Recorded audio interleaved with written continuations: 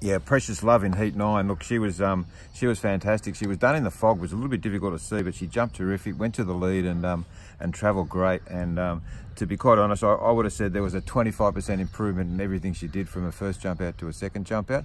Just got tired the last sort of 100 metres this time instead of on the turn. Seems to have got through it really good. We'll monitor over the next few days. The two options for her are probably another jump out or a little break. She's a nice horse and I think she's worth looking after.